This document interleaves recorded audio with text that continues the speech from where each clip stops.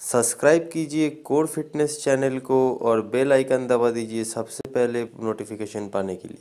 Hey guys, welcome back core fitness and आज हम लोग बात करेंगे थाई फैट को हटाने के 4 उपाय। एंड ये बेसिकली मैंने एक विमेन सीरीज चालू किया है वुमेन लोगों को हेल्प करने के लिए। तो कल मेरा पहला वीडियो आया था एंड उस वीडियो को आप सबने बहुत सारा प्यार दिया, इसके लिए थैंक यू सो मच।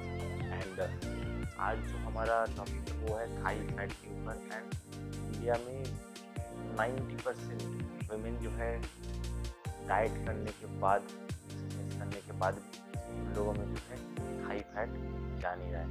कैसे हम इसको ठीक कर सकते हैं इसी के ऊपर बात करूँगा।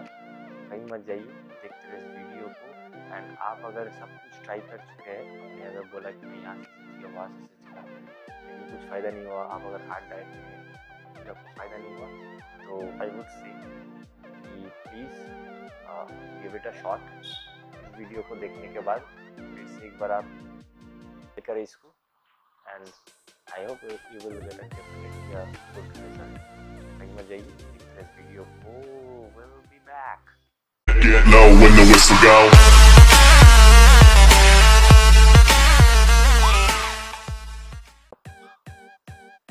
Welcome back friends. एंड जैसे कि मैंने आपको फर्स्ट हाफ में कह के गया था कि आज मैं थाई फैट को रिड्यूस करने के 4 उपाय बताऊंगा। एंड इनमें से फर्स्ट तो मैं बता देना चाहता हूँ कि इट्स ऑल अबाउट जेनेटिक्स।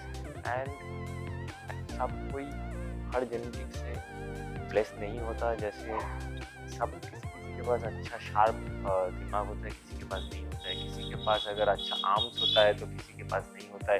किसी के पास अगर अच्छे थाइज होते हैं, किसी के पास नहीं होते। इसका मतलब ये नहीं है कि आप पीछे बैठ गए चेयर में एंड बोलने लगे कि अरे यार I am not blessed with good genetics so that I can not transform my self. इन मतलब वर्ल्ड में ऐसा कुछ चीज़ नहीं है अनअचीवेबल है। सब कुछ इंसान जो है अचीव कर सकता है एंड आप भी अगर ट्राई करेंगे तो अचीव कर पाएंगे। लेकिन तरीका मैं बताऊंगा, देखते रहे इस वीडियो। फर्स्ट जो आपको ये दिखाई पड़ा थाइस फैट, ठीक है, एक्सेसिव है किसी लड़की में या कोई लड़की अगर इस वीडियो को देख रहा है, थाइस फैट उन लोगों का अगर एक्सेसिव है, मतलब पूरा बॉडी ऊपर से टोन है लेकिन थाइस में मतलब फैट जो है झूल रहा है, ये हो रहा है।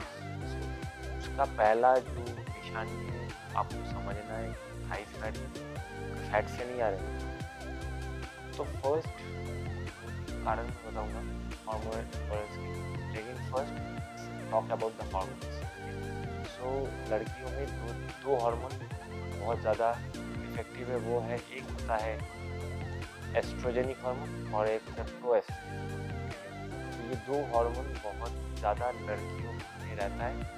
एंड इसको ये अगर इम्बैलेंस हो गया इसका मतलब आपका जो है थाई फैट एक्सेसिव हो गया। अगर oestrogenic hormone, high oestrogenic hormone शरीर में है तभी आपको जो है अनइवन थाइस फैट देखने को मिलेगा। एंड ये अनइवन थाइस फैट जो है बहुत ही गंदा दिखता है।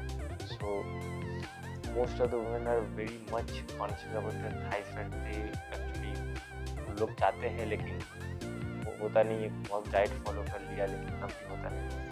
तो ये 2 हार्मोन अगर इम्बैलेंस है, मतलब अगर हाई एस्ट्रोजेनिक है, प्रोजेनिक है, तो मतलब आपका जो है ह्यूमन ग्रोथ हार्मोन जो है पूरा इम्बैलेंस हो गया है। तो फर्स्ट हम लोग देखेंगे कि ह्यूमन ग्रोथ हार्मोन को हम कैसे रिस्टोर कर सकते हैं। तो रिस्टोर करने के लिए हार्मोनल इम्बैलेंस का फैक्टर 3 है। एक है एज, एक है स्ट्रेस एंड दूसरा है डाइट। तो फर्स्ट जो है एज के लिए इम्बैलेंस होता है क्योंकि एज के दौरान लोगों में बहुत ज़्यादा स्ट्रेस लेवल भी बढ़ता है। तो उसके लिए स्ट्रेस हार्मोन जो कोर्टिसोल हार्मोन है वो बहुत ज़्यादा बढ़ जाता है। एंड मैं इसके बारे में भी बताया हूँ कि स्ट्रेस हार्मोन, तो स्ट्रेस हार्मोन बढ़ने के कारण हार्मोन इम्बैलेंस, तो एस्ट्रोजेनिक एंड प्रोएस्ट्रोजेनिक हार्मोन को जो है ठीक से काम नहीं करना देता। तो एक हार्मोन बढ़ जाता है, तो जैसे एस्ट्रोजेनिक हार्मोन अगर हाई हो गया तो लो हो जाएगा। एंड इसके दौरान क्या होता है कि हार्मोनल इम्बैलेंस होता है बैलेंस से थाइज में फैट जमाना स्टार्ट कर देता है। तो आप कुछ भी कर लो, फैट जाएगा नहीं जब तक आप जो है जड़ को ठीक नहीं करो। आप पेड़ के नीचे जड़ में कुछ प्रॉब्लम है एंड आप ऊपर से स्प्रे कर रहे हो, नॉट गोना वर्क। बस जो है आपको जड़ को ठीक करना पड़ेगा। तो हार्मोन आप कैसे ठीक करें, तो मैं पहले बताऊंगा कि ये हार्मोन कैसे ठीक कर सकते हैं। पहला आप जो है प्रोटीन इंटेक अपना बढ़ा दो, ठीक है। यही इंडिया के अंदर प्रॉब्लम है कि इंडिया के अंदर ये प्रॉब्लम है कि लेडीज़ विमेन जो है प्रोटीन नहीं खाते, उन लोगों का प्रोटीन इंटेक बहुत ज़्यादा कम है। क्योंकि यहाँ इंडिया के अंदर एक मीथ है कि आप अगर ज़्यादा प्रोटीन खाओगे you will build muscle. Come on guys, grow up.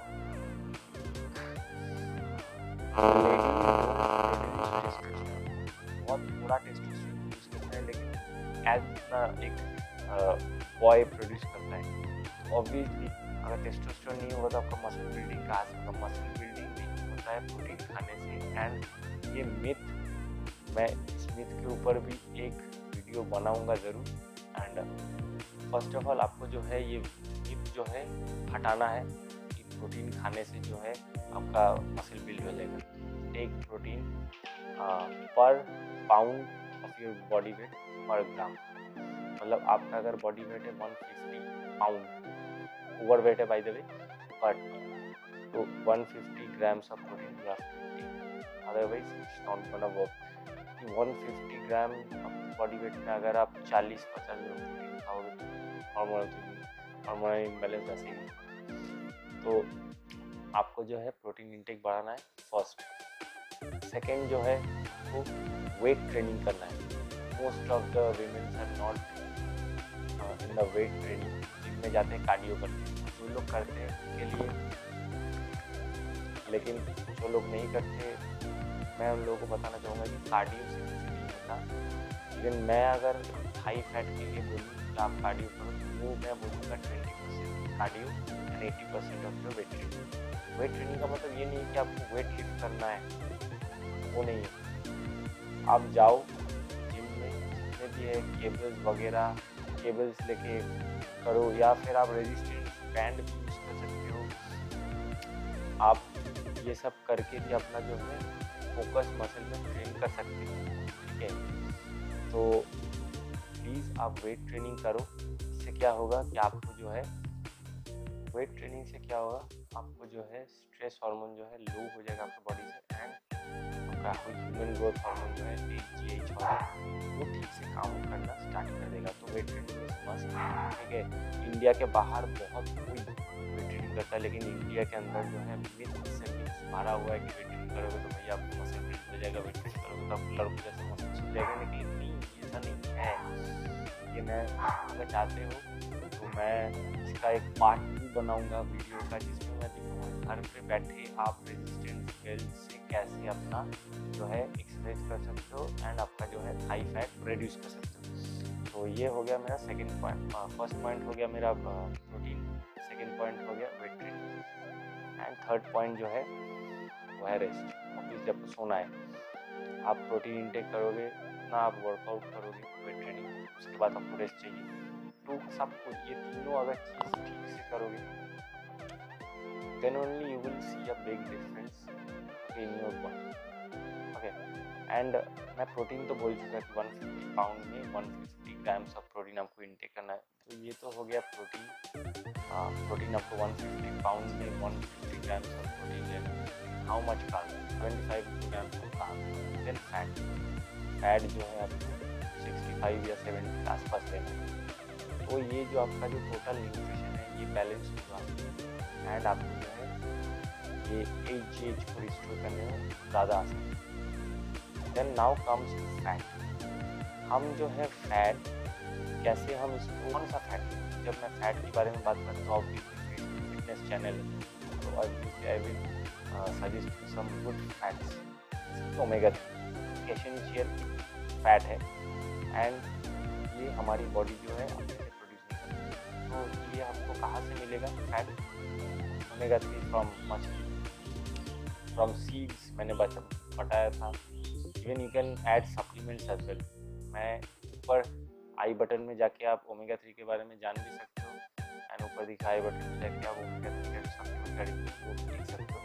And omega 3 supplement you can add after breakfast and after lunch. Okay, and ये क्या करती है, ओमेगा 3 आपका जो है एजीएच को बैलेंस करने में बहुत ज़्यादा इम्पोर्टेंट एक रोल निभाता है। सो ये था मेरा video about hormonal imbalance and how you can reduce high fat. Okay, you guys can check my part 2 for this. मैं यहाँ वहाँ पे दिखाऊंगा आप लोगों को कैसे आप जो है घर पे बैठे रेजिस्टेंट बेल्ट से आप आपको ट्रेन कर सकते हो without touching any kind of weights. आपका थाइज भी टोन्ड होगा एंड आपका जो है ओवरऑल बॉडी जो है look good. Okay, and first of all मैं ये बताना चाहता हूँ, अगर किसी ने आपको बोला कि डाइट कर रहे हो, इसका मतलब क्या है, लो कैलोरी में अगर आप डाइट कर रहे हो, ठीक है, और साथ साथ कार्डियो कर रहे हो, तो कोई फ़ायदा नहीं है, कोई फ़ायदा नहीं है। क्योंकि आप अपनी बॉडी को जो है प्रॉपर न्यूट्रिएंट्स नहीं दे रहे हो। प्रॉपर न्यूट्रिएंट्स नहीं रहेगा तो हार्मोन कैसे काम करेगा, समझिए इस बात को। अगर प्रॉपर न्यूट्रिएंट्स नहीं रहेगा आपकी डेली डाइट में, तो आपका जो है हार्मोन बैलेंस होना ही होना है। तो आप पहले अपना न्यूट्रिशन ठीक करो, उसके बाद मैं आपको सेकेंड वीडियो में, जो मैं मंडे को रिलीज़ करूँगा सेकेंड वीडियो, वहाँ पे आप लोगों को दिखाऊँगा 4-5 ऐसे एक्सरसाइज जैसे कि आप अपने थाइस को टोन कर सकते हो विद रेजिस्टेंट बेल्ट। ओके, सो ये थी मेरी deep information about how to reduce high fat part 1। And आगे भी अगर आप वो वीडियोस पार्ट 2 मिस नहीं करना चाहते तो please consider to subscribe my channel, and you guys can follow me on Instagram, you guys can follow me on Facebook too. Okay guys, stay healthy, stay blessed and stay toned and watch CoreFitness. Bye.